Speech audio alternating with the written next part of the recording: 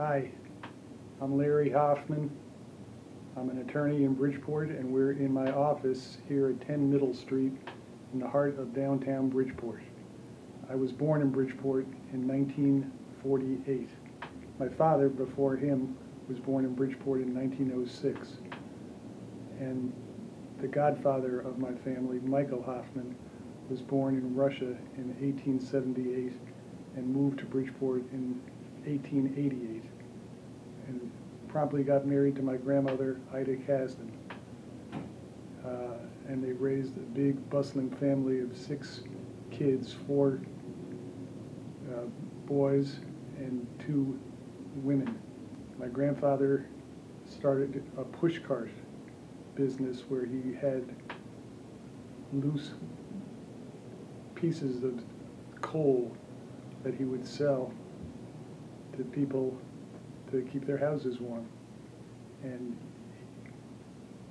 he worked himself up to having a big oil company in Bridgeport.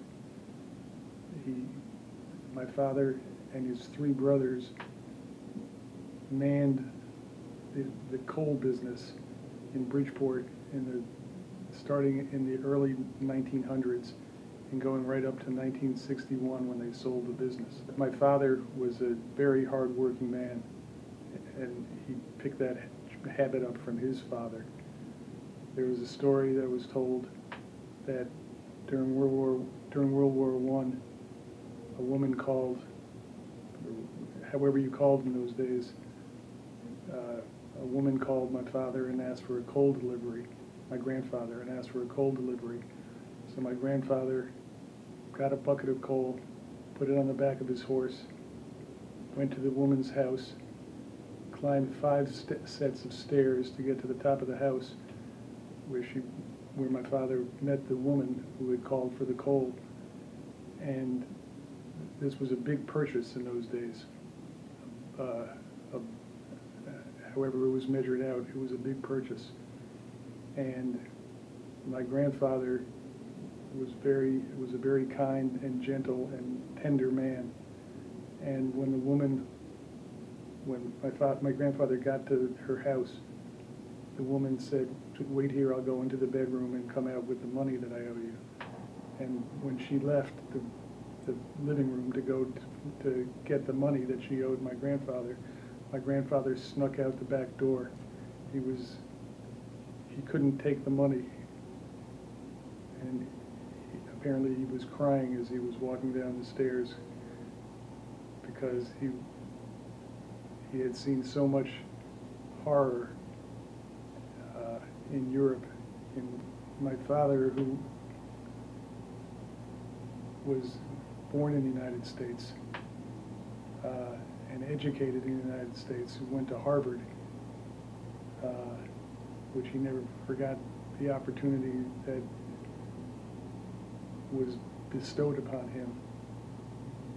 His first day of school, he was 6 years old, his first day of school at the Beardsley School, where all 6 Hoffman siblings went at one time, 5 at one time, 6 altogether. At recess, the first day of school, he walked home. He didn't realize that this was recess, and nobody stopped him, so he just picked himself up at lunchtime and walked home. His mother said, "You don't come home for lunch. This is America. You stay and work the whole day." It was a lesson my father never forgot. And he worked very hard, never went to the gym, never went to Florida, just raised his family, and was the pater familias, as we used to call him. He was the godfather. He was the oldest of his siblings, and he was a very hard-working and lovely man. They used to say about my father, he was equally comfortable with bank presidents and day laborers. My father oftentimes had coal dust in his fingernails by the end of the day, and his one indulgence on a Sunday after having worked 6.5 days on a Sunday, he and his whoever he could round up went to downtown Bridgeport, where they had a spritz bath. It's an old Jewish tradition. It's a spritz bath. They put you in the sauna and they whip you with reeds and until you get up a sweat, and you're drinking schnapps, which nobody knows what it is. I don't even know what it is, but it's Here it comes in peach. yeah, peach schnapps. Here's the next generation, namely me and my wife Joy, on the sailboat. I'm going to show you over here to the Hall of Fame. These are my great-grandparents, Jacob and Rhoda, whom I never met, but they're legendary in our family. This was the opening of a new Calso gas station. Calso being short for California Standard Oil. And here was my grandfather, who was proud as if he'd had a new baby. He opened a new gas station. Mm-hmm. And his right-hand man, my father, Maury Hoffman, my uncle Sidney Hoffman, my uncle Harold Hoffman, and there were a couple others scattered around and about. The key point of the deal from the Standard Oil of California point of view was they wanted to keep my father's name. They wanted to keep the name Hoffman Fuel, and they did. And my father would get phone calls in the middle of the night 30 and 40 years later, after he'd sold the business 30 or 40 years previous. He would get calls in the middle of the night saying, I don't have heat, and my babies are cold. And my father, who hadn't owned the business in 30 or 40 years, said, I'll take care of it. He called headquarters of the new oil company. When I say new, I mean 30 or 40 years old, and said, there's a woman at such and such address who needs oil, and why don't you take care of that woman right now? And my father had no authority. He wasn't in his business anymore, but he was so sincere and had built up such a reputation that when he called Hoffman Fuel 30 or 40 years later, they responded to him and took care of him. Which one's your father again? This is my father, Maurice Jerome Hoffman.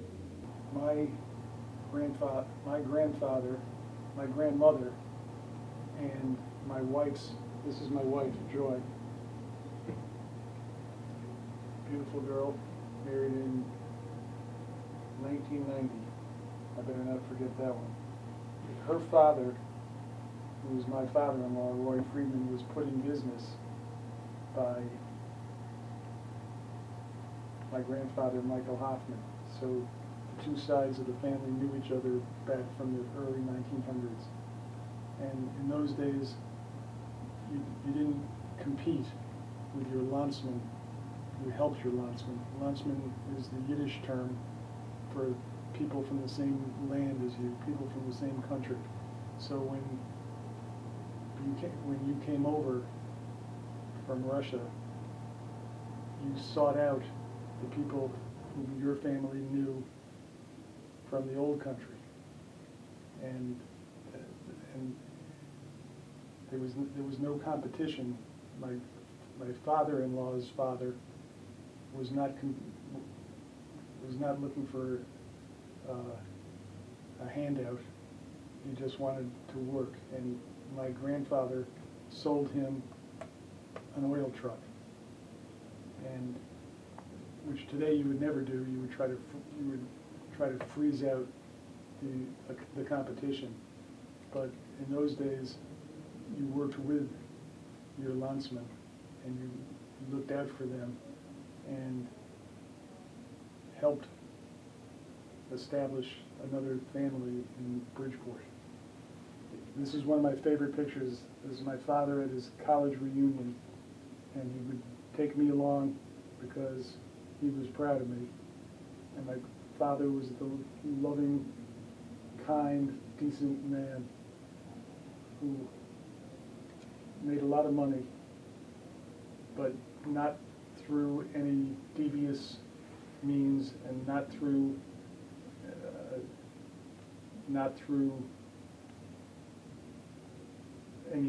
making any serious inventions or discovering the internet. He didn't do any of that. He just shook your hand and made a deal. And even, he made some deals that way with people who were less than honorable. And I would suggest to him that maybe we shouldn't be doing a deal with this person because they've got a negative reputation. My father said, we're going to take the old windshield test. And I said, what's the windshield test? He said, we'll drive by and take a look, and we'll know if this is someone we want to do business with or not. And he was right much more often than he was wrong. People were making money. This was post-World War II, and the family had expanded, and people wanted to know, how come your wife is driving a Ford and my wife is only driving a Volkswagen? There was a lot of potential for unrest, and my father, who had wanted to be a rabbi when he came over from the old country, he had a rabbinical bent, but his father couldn't afford to send him to rabbinical school. He needed him in the business. But my father was basically a de facto rabbi. People would come to him with questions or problems. This family isn't getting along with there's a friction between members of the family. They would go to my father, who would sit down with them and talk through the problem, and my father would come up with a solution. You know, when we earlier filmed my father and my grandfather, who didn't belong to the gym, by the time it got to my generation, we were at the gym. I became a pretty good marathon swimmer. This is a picture of me swimming the 28.5 miles around Manhattan, of which I'm pretty proud, I must say. The older I get, the more proud I get. Here's me at the starting line. I haven't seen this picture in a long time. Here's one of the most interesting, probably the most interesting character I ever met in my whole life. Ben Kramer, a Holocaust survivor and marathon swim champion. He's swum 18 times around Manhattan. And by the way, I should mention that he's autistic, which makes him one in a zillion. June 1995, with the World Trade Center towers in the background, so it gives you a little idea of when this was taken. This was done. You can see all the lanolin on my body. It takes about 3 or 4 hours to put all that lanolin on. My friend Ben, whom I referred to earlier, used to put on bearskin oil. The rumor is that he killed his own bear, and as outrageous as it sounds, I believe that it's true. Anyway, I swam around New York. I ended up at the World Trade Center. It took hours and hours to put the lanolin on and more hours to take it off, but it was worth it. I was in the water for 11.5 hours. What is lanolin exactly? It's like motor oil. It's thick, and it insulates you from the cold. And the water wasn't that cold, but when you were in it for 11.5 hours, it tended to make you cold. I'm a little hard to recognize these days. I just found this ruler, which advertised the Hoffman Fuel Company on East Washington Avenue in Bridgeport. There were no area codes in those days, just the phone number, 367-6641. And it's a wonderful Hoffman Fuel Company. It's a wonderful dipstick. It's a wonderful reminder of a wonderful time. Here's me getting ready to swim Candlewood Lake. I swam it 11 times. No one will ever break the record of swimming Candlewood Lake 11 times because they canceled the swim after my 11th time. Those were great days. Those were great days.